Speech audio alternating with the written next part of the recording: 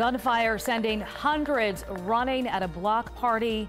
4 female college students caught in the crossfire, and now police believe they've identified the shooter and they need your help finding him. Nick Sturdivant is live at the Atlanta University Center for us this morning. Nick, police releasing surveillance video of the alleged gunman here?